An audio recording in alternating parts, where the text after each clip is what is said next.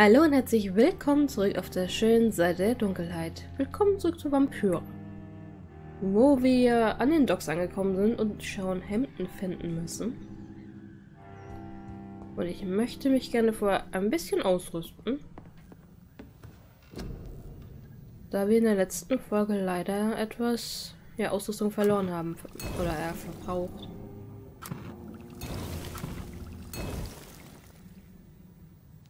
Zudem weiß ich halt auch noch nicht, was uns hier an Krankheiten erwartet.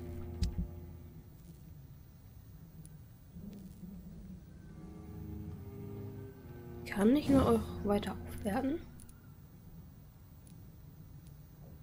Stufe 3 brauche ich noch 2 Teile eines gewöhnlichen Abzugs. Und bei meinem Dolch brauche ich noch 2 Teile eines gewöhnlichen Griffs. Ich wüsste halt auch gerne, wo ich was finden kann. Ist mir noch ein bisschen zu unübersichtlich. Genau, wir suchen schon Hemden, der ja im Pembroke Hospital ganz schön für Ärger gesorgt hat. Jemand, der angeblich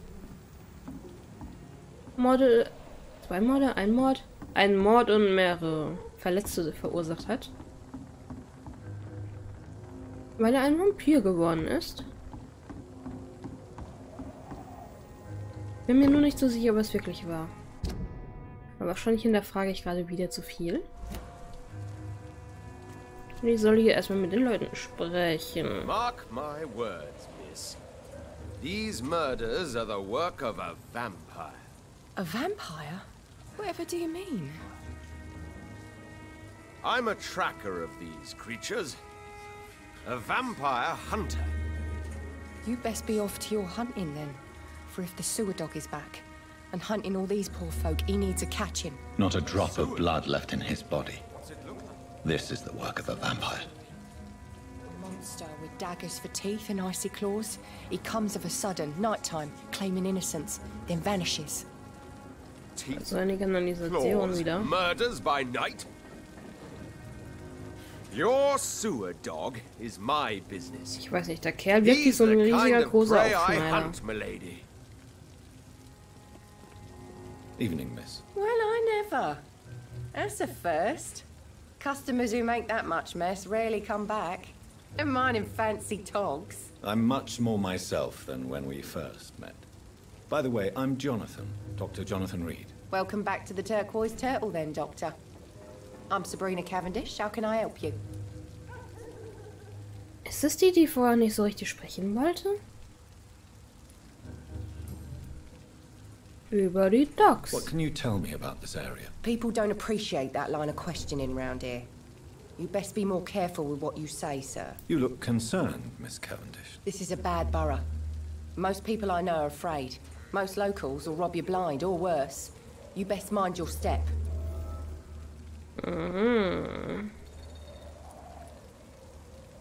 Warum gehen Sie nicht? If you're uncertain about your safety here, the docks might not be the right place for you. I got responsibilities. And it's not like I got the money to move anywhere else anyway. This place seems, how shall I put it, very colorful. I'm sure it has plenty of stories to tell. We get people of all sorts here. It's that rare place in the docks where you can have a drink without being murdered. At least it's not happened yet. Gut bis jetzt. Wie geht's dir denn gesundheitlich? Du bist gesund, das freut mich. Ja, die Bar ist ein neutraler Ort. Ihr Boss muss gut verhandeln können. Naja, verhandeln. Das stellt halt klar, dass da drin keine Dummheiten angestellt wird. Dafür muss er nicht verhandeln können und einfach Autorität zeigen. So this bar is neutral territory then? Yeah.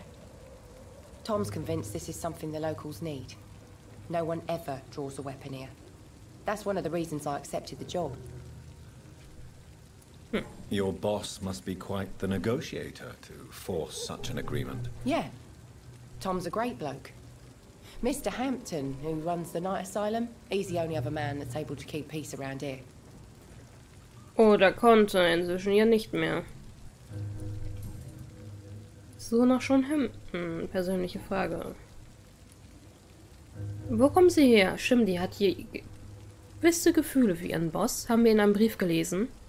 Excuse my curiosity, but where exactly are you from, Miss Cavendish? Something bothering you? What, my name? Or my complexion? Nicht zum beiden. Ich wollte aber nur wissen, ob sie wirklich Engländer sind. Das nennt man... Naja, oberflächliches Geplänkel.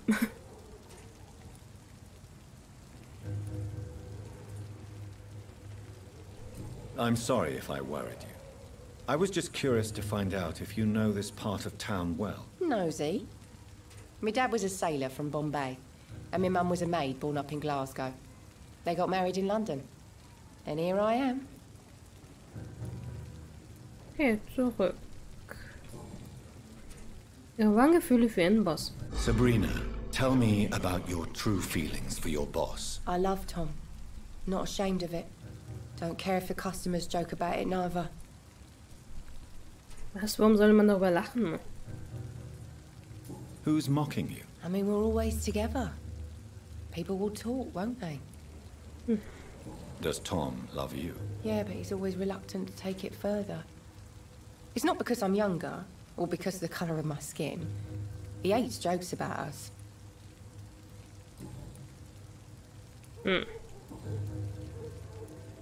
Miss Cavendish, would you be willing to help me locate Sean Hampton? You better ask Tom, sir. Why not answer me directly? We respect the privacy of our customers here, sir. Only Tom can decide who to speak to and what he'll say to them. Sean Hampton ist doch aber kein normaler Gast, nur wie gesagt, er leitet ja wohl die Notunterkunft. Goodbye, Miss Cavendish. Sollen wir mit ihm reden? Good evening, sir. Have you witnessed any suspicious activity or strange events recently? And what do you define as a strange event? More to the point, who are you? My name is Ichabod Throgmorton, vampire hunter extraordinaire and warden of the East End. A vampire hunter? Really? I know what you're thinking. I'm just another lunatic howling at the moon, but I'm not. The bloodsuckers exist, and they're close. Mr. Throgmorton, I'm Dr. Jonathan Reed. I'd like to hear more about these vampires you're hunting. A man of science? Well, I'll be glad to enlighten you. Wenn du wüsstest, wie, na. Wie geht's dir gesundheitlich? Dir geht's gut, du bist gesund. Hier ist bisher jeder gesund gewesen. Was ist falsch mit euch? Werdet krank, ich bin Arzt. Über diese Nachbarschaft. What can you tell me about this neighborhood? Did you hear about what happened to Jack Gillingham? Poor boy. It's a shame I wasn't around to protect him. It's impossible to protect everyone. The violence seems endemic in this part of town. But it's my duty. I am convinced Jack Gillingham was killed by a vampire. These evil rodents are spreading like a plague. Was haben wir jetzt erfahren?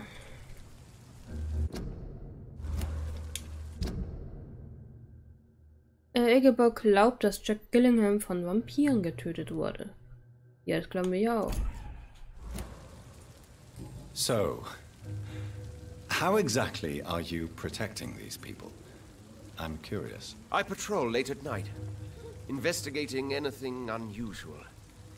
I try and encourage people to stay indoors, but people are careless.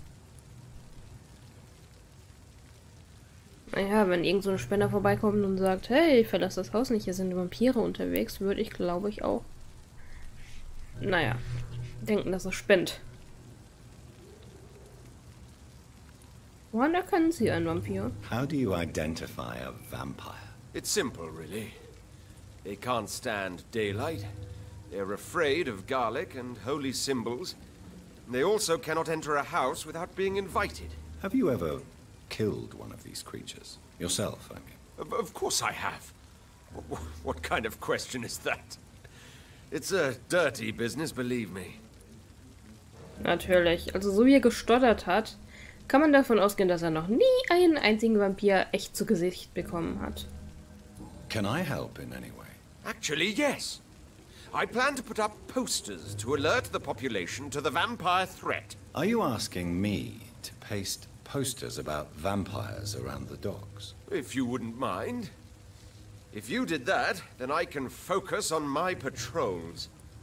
Wir können natürlich einfach dafür sorgen, dass die Zettel verschwinden. Ich meine, das würde ja sonst auch nur Aufmerksamkeit auf uns lenken.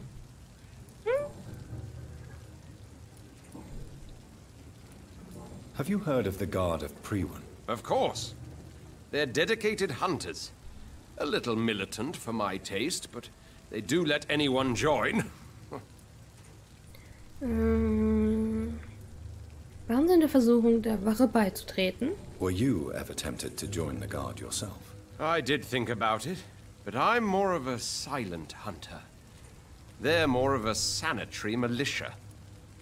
Jagen Sie allein. Das könnte ganz schön gefährlich für Sie sein. So you hunt alone? That sounds risky. Vampires are just like every other predator. They hunt when they're hungry and follow certain patterns. It's just a matter of observation and patience.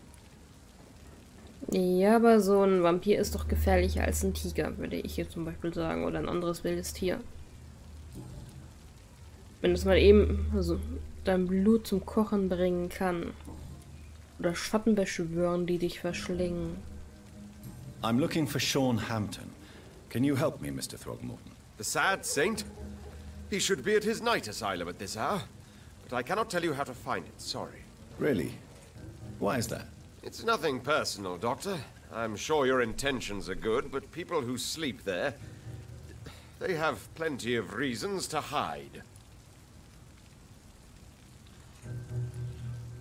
Ich respektiere Ihre Zurückweisung. I could make you tell me, but I respect your refusal.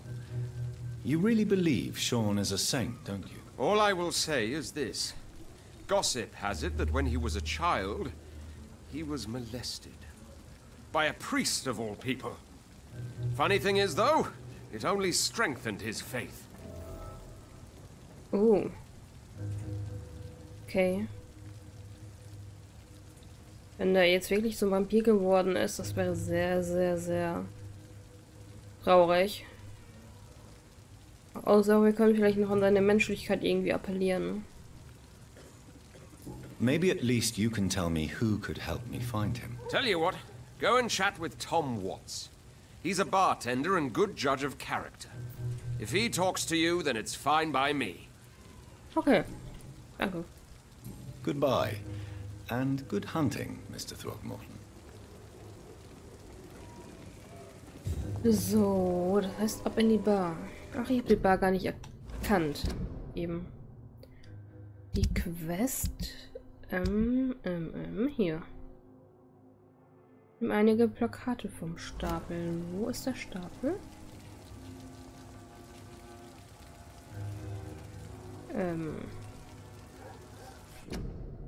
Immer die falsche Taste. Nimm einige Plakate vom Stapel. Verfolgen. Wo ist der Stapel?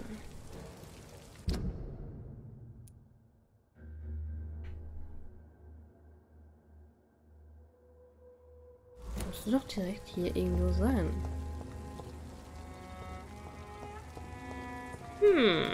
Oder drin. Hey, wer bist du denn? Good evening, sir. Whatever. Don't you recognize me? We met a few nights ago. Don't take it personally. I spent a lot of energy forgetting what I did the night before. Yes, you had definitely drunk too much then as well. I'm Dr. Jonathan Reed. I'm Dyson Delaney. I'll try to remember you. This time. Schön. Sie haben eine Probleme der Schöpfung. Dass ich es behandle, sobald wir gegrillt haben. What do you do for a living, Mr. Delaney? I drink. I drink in the morning and at noon. I drink at night. And then I drink some more. Das ist sicher ein erfülltes Leben. Lass mich raten. Keine Frauen, keine Kinder. Why do you drink so much? Maybe it's because I prefer dying slowly. Death can be so abrupt. Personally, I like to see mine coming at my own pace. You sound very sad, sir. That's because I am Doch. Don't you work at all? I'd love to, but I don't have the time. Didn't I tell you? Drink in the morning and at noon. I drink at night. Ja, ja. Ich weiß nicht, wo ich meine Medizin an dir verschwenden soll eigentlich. Aber ich bin Arzt. Is there anything in particular that you like about this part of town? Except for the cheap drinks, I mean. How dare you say such a thing? I love this neighborhood. So friendly. So joyful. Warum sind sie so zynisch? Why are you so cynical? Cynicism is the polite way to express despair, Doctor. Also gibt es keinerlei Grund zur Freude? No reason at all to rejoice, then? Life is hopeless and then we die, is that it? Let me tell you a story. Gut, fahren Sie fort. All right. Go on. A few years ago, when I believed a resolute man could change things around here for good, a tragedy occurred nearby. What kind of tragedy? It was a bomb. Bomb that exploded and killed many people. Metal and blood everywhere. Shouts, fire, broken window of the shoe shop, the torn street light. You lost people you loved that day, didn't you? I've lost everything. But you know what the worst part is? I don't even remember where it happened. I've drunk so much to forget it. And now I can't remember where it was. I can't pay my homage to the dead. I'm sorry, Mr. Delaney. It's okay. If you ever find the place, just leave a flower for me there. Even if you tell me where it is. I'm not sure I'd memorize it. Wie wär's, wenn du einfach aufhörst zu trinken? Und dann dich erkundigst, wo denn das passiert ist, weil so ein Bombenanschlag wird dir nicht einfach so vergessen werden. Du könntest es so einfach haben. Is there anything in particular that you like about this Okay, part die of Frage town? hatten wir schon gestellt. Except for the cheap drinks, I mean. How dare you say such a thing?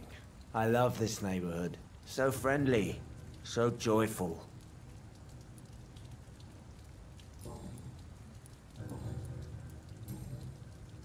Wenn Sie als junger Mann Träume, was ist das für eine Frage? Surely you must have had dreams and expectations when you were young, like everybody else. Sure. I wanted things to change. To really change. And to change for good. The bigger the dream, the harder the fall.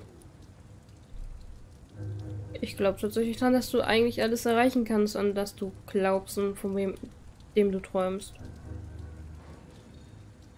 Halten Sie die Welt wirklich für so schlecht? Do you really think the world is that bad? No, I believe we all can choose to make it better. But most of us are too weak, too corrupt and too guilty. I failed for sure, but others will come. Sie waren damals ein Idealist. Sounds like you were an idealist, which is honorable. No, sir. I was an anarchist and I believed that exclusive property is a robbery in nature. I wanted a new world to rise from the ashes, Dr. Reed. Okay. Erzählen Sie mir von Ihrer Jugend als Anarchist. Ich hoffe nur, ja gut, der Kerl da hinten, der wird wohl nicht erkennen, wie wir es einsetzen. I want to know more about your past as an anarchist, Dyson. I'm still an anarchist, Doctor. Make no mistake. I just reject violence as a tool to change the world, unlike my comrades. Das finde ich ehrenhaft. Haben Sie noch Kontakt zu Ihren Kameraden? Do you still see your comrades, then? Even if you don't agree with their methods anymore, I mean. No. I hope they'll come to share my point of view one day. I'll raise my glass to that splendid idea. Ja, ja, du hebst aber auch alles dein Glas. Glauben Sie an eine friedliche Revolution? Do you believe in a bloodless revolution, then? I do not believe in much anymore, Doctor. But I'll admit I like your idea of peaceful change. I like it a lot. Ich auch. Es muss nicht immer alles mit Gewalt enden, denn auf Gewalt kommt immer nur mehr Gewalt zurück. Wir suchen nach Sean Hampton. I'm looking for Mr. Sean Hampton. Do you know where I could find him? I really don't know. I heard he'd been abducted. I don't know if he's back. Who could tell me then? About the sad saint. I'll try asking Tom what's about him. Gut, wir wissen jetzt, wir müssen auf jeden Fall Tombots fragen. Und du bekommst von mir was zur Heilung. Kann ich doch, oder? Ja. Möchte ich gerne behandeln. Inebriation aside, do you need medical help? Yes. I feel sicker than usual these days. Das, obwohl du doch gerade sagst, ich möchte gerne sterben. Aber ich glaube, eigentlich willst du nicht sterben. Ich glaube, in dir steckt eigentlich noch eine Menge Kampfgeist. Sonst wärst du schon irgendwo auf diesen Straßen besoffen verrottet. Take this, then. And perhaps you could try to slow down the alcohol intake, too. Hey, Doc, you don't really want me to stop the only remedy I can afford. Goodbye, Mr. Delaney. So, die Plakate. Wahrscheinlich wirklich hier irgendwo drin. Times like these, a good drink's just as likely to cause a problem as to solve one.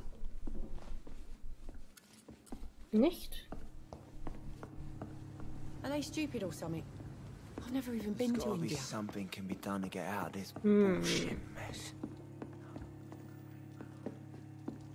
Ich suche diese Plakate. Go outside. Wo hast du die Plakate versteckt?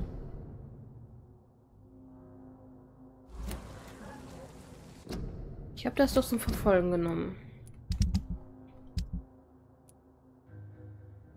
Nimm einige Plakate vom Stapel. Ich nehme es gerade mal weg.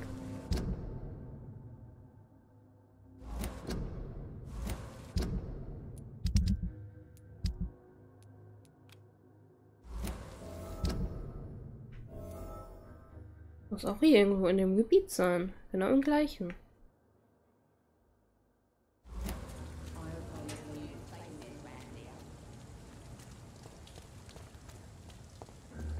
Hallo meine Dame. Hallo mein Herr.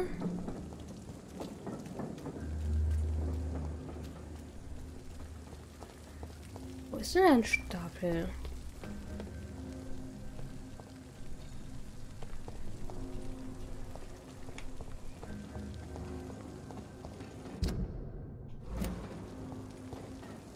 Was ist das? Geld? Geld kann ich auch brauchen, auf jeden Fall.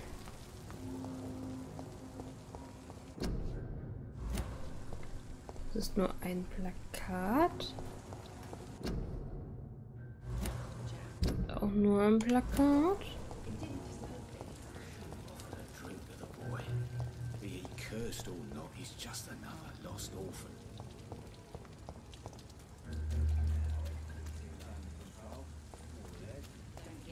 Im Auto. Nein. I hope I live long enough to see them wet boot boys get what's coming to them. I should have offered a drink to the boy. Be he cursed or not, he's just another lost orphan.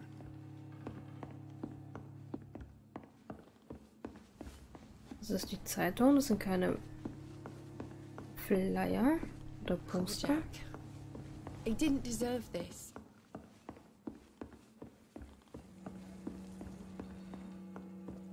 Theoretisch hätte ich gedacht, die müssten da bei ihm in der Nähe sein.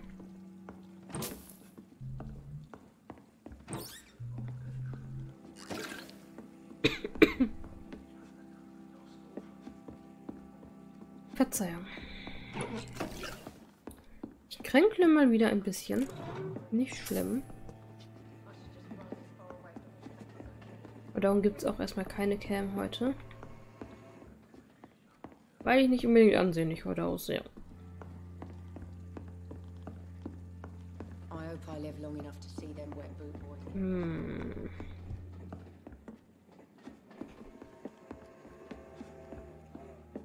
Da ist noch was.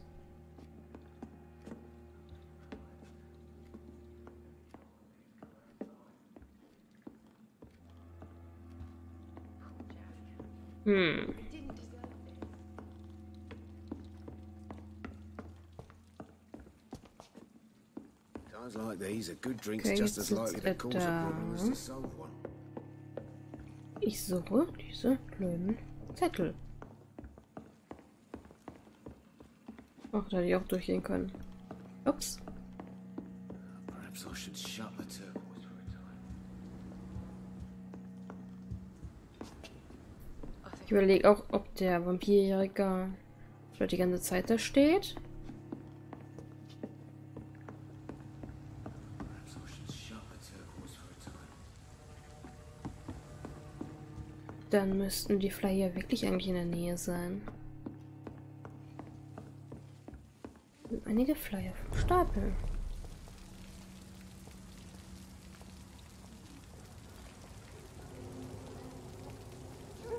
Good evening, Mr. Throgmorton. Dr. Reed, can I be of any assistance? Have you noticed anything suspicious lately? Nein, ich möchte nur gerne mal die Stapel, die... Also Stapel.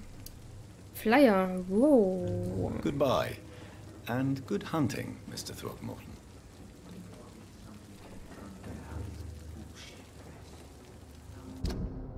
Wo sind diese Flyer? Ah. Die sind da drüben. Warum sind die denn ganz da drüben?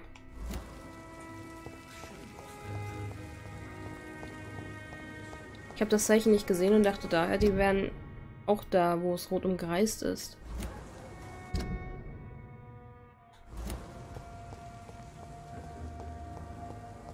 Okay, nicht jetzt.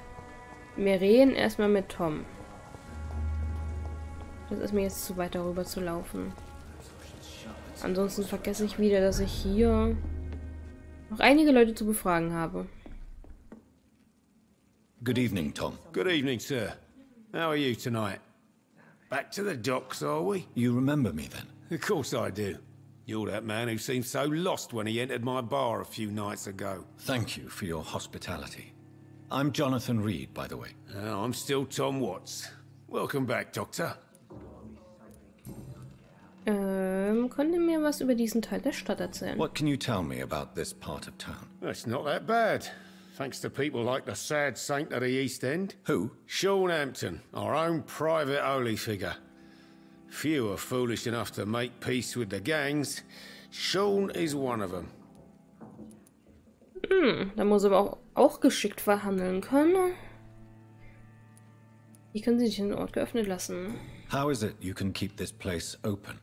This part of town doesn't seem particularly safe. Well, since everybody needs a drink, my pub is considered neutral ground by most groups.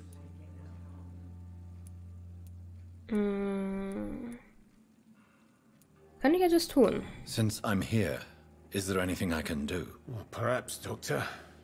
Peace partly depends on my stock of gin. With the epidemic, my supplies are running low. How could a physician help you in this matter? I have a small warehouse just past the quarantine line. Perhaps, with you being a doctor, you could go there and come back? Doctors aren't immune to disease, you know. Very well. Show me where it is. I'll see what I can do. Oh, thank you, sir. Here's the key to get in. You're about to save many dry throats. Und damit wahrscheinlich auch so viele Sorgen zu nehmen, erst einmal. Ja, außerdem sind wir ein Vampir, wir werden nicht krank. Viele Meinungen. I see. So you get pressure from all sides about how this place should be run, do you? Or something like that. Nothing that a few wise words and a bottle of gin can't solve. Sind Sie eine wichtige Persönlichkeit? You're something of a figurehead around here. I'm only pouring alcohol for everyone to forget their troubles. Sean Hampton is the one giving them long-term hope. Why does your waitress feel in danger working on the docks? This part of town is dangerous for all, but for women it's worse, as always. Sabrina is a brave girl, but she can't help feeling in danger. Do you think she has good reason to feel this way? Are you not worried about her safety? Of course I am. The truth is, she's tougher than me deep inside. She just has to learn to control it. Ich mag ihn. Muss ich mal ganz ehrlich sagen. Sabrina scheint ihnen sehr zugetan. Sabrina seems very fond of you, Tom. I like her too. I really do. I know I'm her boss, and I'm much older and all. But I like her for sure. What is bothering you then? Sabrina is an angry one. She wears it like a coat. I'm not sure I can make her shed that anger. It hurts to see her like that. Oh, er macht sich immer Sorgen. Bin sicher, dass er ein guter Mann ist. Und auch für sie wäre. Ich suche nach Sean Hampton. Tom, I need to find Sean Hampton as quickly as possible. I've been told you could help me. I heard the sad saint was recovering at Pembroke Hospital. Did he leave or something? Ist er zu seinem Schäfchen zurückgekehrt? I believe he returned to his flock. Can you confirm that? Oh, I bet you're right. Sean can't help but worry about the poor and sick. Oh, I guess it has something to do with what happened to him as a baby. Please, tell me. Well, I don't like to gossip, but I heard that the sad saint was abandoned as a baby in front of a Catholic orphanage in Dublin. That would explain his faith and need to help everyone. Und da wurde er dann missbraucht? Okay. Ja, leider vergehen die solche Männer gerne an Hilfsbedürftigen, die eigentlich Schutz bräuchten, weil die sich selbst nicht helfen können. Die perfekten Opfer halt. The important thing is I find him, quickly.